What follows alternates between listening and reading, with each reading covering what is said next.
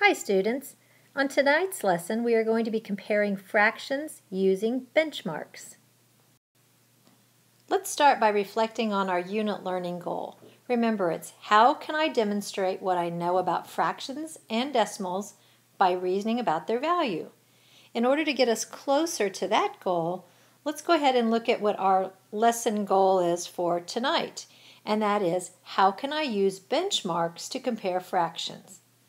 Well, I would like you to go ahead and copy down in your notes this information about benchmarks as well.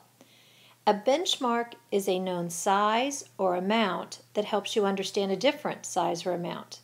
In this lesson, we will use 0, 1/4, 1/2, 3/4, and 1 as our benchmarks to help us compare fractions. Go ahead and write that down. Don't forget to title tonight's lesson and put today's date. Let's start by comparing a couple fractions together with this word problem. Zach made a popcorn snack. He mixed 5/8 gallon of popcorn with 1/2 gallon of dried apple rings. Here's our question. Did he use more dried apple rings or more popcorn? So this is what we're trying to figure out. Well, there's a couple ways that we can compare fractions. One way is to use fraction strips, and we'll compare 5/8 and 1/2 and record on this model below. So if we know that he has 5/8 gallons of popcorn, I'm going to come down here where the 8's are, and this is my popcorn. And he used 1/2 gallon of dried apple rings. I'm just going to call that apple rings. Is that okay? And then let's go ahead and mark what we know. So he has 5/8 gallon of popcorn. So over here, I'm going to shade in 5/8. 1, 2, 3, 4, and 5. And I know he had 1/2 gallon of the dried apple ring, so that is this much. You can see quite clearly by using these fraction bars that he has more popcorn than apple rings. So we can see that 5/8 is greater than 1/2. So Zach used more popcorn. You can also see it by just a simple model where we have drawn right here the little happy faces, and we have a total of 8, and we've shaded in 5 of the 8. And then I went ahead and used 8 again here, and then I shaded in half of 8, which, as you know, half of 8 is 4. So we colored in 4 of the smiley faces, and again you can see that 5/8 is greater than 1/2. Another way that we can compare fractions using benchmarks is by using a number line. So again, let's go back to that same problem. We know that he has 5/8 gallon of popcorn and 1/2 gallon of dried apple rings.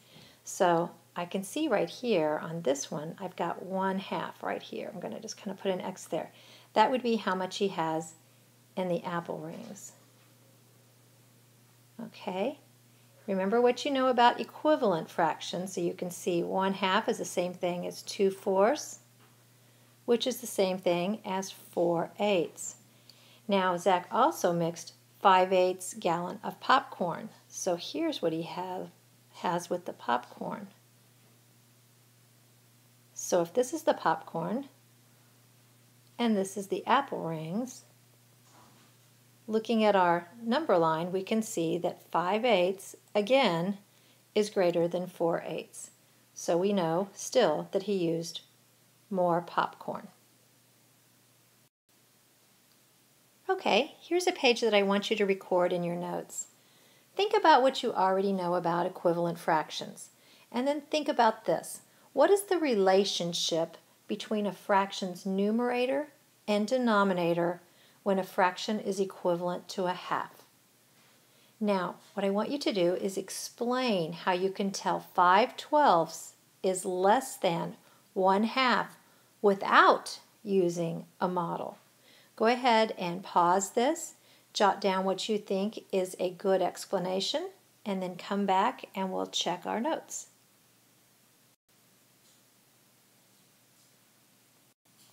Welcome back. I hope you wrote something like this. I know that 6/12 is equivalent to 1/2. And we know that because the numerator is half of the denominator. 6 is half of 12.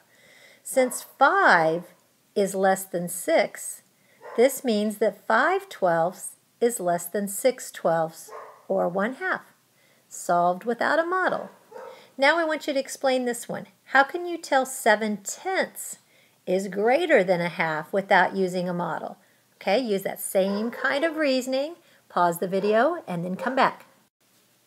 Okay, this time I know that 5/10 is equivalent to 1/2. Again, because 5 is my numerator and it's half of 10, my denominator.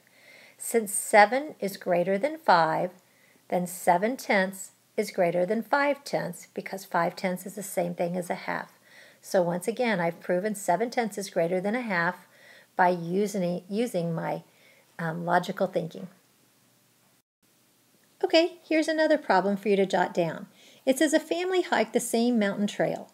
Evie and her father hiked 5/12 of the trail before they stopped for lunch.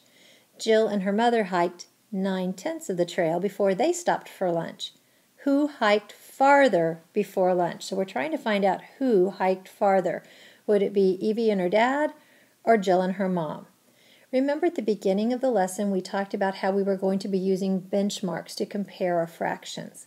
So we're going to be using those benchmarks of 0, 1/4, 1/2, which you can see would be halfway between 0 and 1, and 2/4 is equivalent to 1/2, 3/4, and a whole. And if I have 4/4, that is the same thing as 1. So we're going to be comparing 5/12, which is Evie and Dad, to Jill and her mom that hiked 9/10. Okay, let's go ahead and use these two number lines to make this comparison. I know that halfway between 0 and 1 would be 1/2. And I'm going to go ahead and mark that on both of these number lines. Now, for Evie and her father, they hiked 5/12. So let's go ahead and mark in 12ths what 1/2 would be. So half of 12 is 6. So 1/2 is equivalent to 6/12. Now, down here in Jill and her mom, they hiked 9/10. So I know I need to make my denominator, I'm going to have to write it kind of over here to the side, tenths. Half of 10 is 5. So on this number line, my halfway mark will be at 5/10. So let's look. Evie and her father hiked 5/12. Let's go back to this one. 5 is less than 6. So I know that Evie hiked 5/12. So that's going to be 5/12 is less than 1/2 because 5 is less than 6. Now let's look over here for Jill and her mom. Jill and her mom hiked 9/10. Well, if I know 5/10 is halfway and she's hiked 9/10, I know 9/10 is a lot greater than 1/2. So I could go ahead and answer this question by just comparing it to the benchmark of 1/2.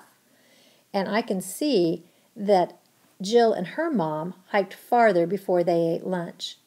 Let's go ahead and see with the number line by comparing it to also those benchmarks of 1/4 and 3/4 and kind of see exactly where they fell on here. I'm going to go back to to Evie and her dad. So if I know 6/12 is 1/2 and I know 1/4 is halfway between 0 and 1/2, then I know half of 6 is 3. This is 3/12. So Evie hiked 5/12, so 3, 4, 5, 6. This is about where she was. Oh, I'm sorry, I called it 5/6. That should be 5/12. Sorry about that. And then I've got Jill and her mom. They hiked 9/10, which I'm going to go ahead and think about things that are from 1/2 to a whole because I know she's greater than 1/2. So if I'm thinking about this, I've got tenths. So 5/10 is here. I could go 6/10, 7/10, 8/10, 9/10, and this is the same thing as 10/10. So she would have hiked, and if it were 3/4 would be halfway between here, would be about right in here, would be the 3/4. And she's hiked even farther than that because she and her mom hiked all the way here to 9/10. So the benchmark that they're closer to is a whole. And Evie and her dad were closer to the 1/2 benchmark. Okay, here's a couple that you can go ahead and write down. We're going to compare these fractions and decide which one's greater than or less than the other one. So let's start with 6/8 and 4/16. There's a couple ways that I can compare these. I could think about half and start there. So I'm even going to go ahead and draw my number lines because I've got 8ths and 16ths. I'll show you a little bit what I'm talking about. So halfway would be here, and this would be 6/8. So if I think about 6/8, and what would half when we're talking about 8ths be? That would be 4/8. And I can see since I have 6/8, this is going to be 6/8. I'm just going to write myself as note, is greater than 1/2. Then I have 4/16. Where is the halfway line going to go on 16ths? Well, if my denominator is 16ths, half of that would be 8. So I've got 4/16 and half would be 8/16. I can see right away that 4/16 is less than half. So I can tell right away that if 6/8 is greater than 1/2 and 4/16 is less than 1/2, I know that this is greater than this. So you can see 6/8 would be 4/8. Let's see, and 8/8 would be my whole. And halfway between 4 and 6, this would be our 3/4 mark. And another way to say 3/4 is 6/8. So that's here. And if I'm talking about 16ths, 8/16 is 1/2. Half of that would be 4/16. That's my 1/4 mark because 1/4 is equivalent to 4/16. So comparing this is less than this. Now let's look at 4/12 and 5/8.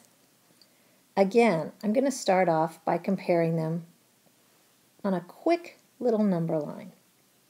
Okay? And since I'm in 12ths, I know 6/12 is my half. And when I'm talking about 8ths, I know 4/8 is my halfway. I can tell you right now, if this is 8/8 is the same thing as 1, and 12/12 is the same as 1. So I know 4/12 is going to be down here, and 5/8 is going to be about here. I can tell 4/12 is less than 5/8. Okay, make sure you have everything down that you needed for your notes, and now it's time for your check. Go ahead and complete the lesson check that goes with this video, and make sure you bring all of the work with you tomorrow because we'll be starting the lesson with a review and a discussion of those problems. Have a good evening.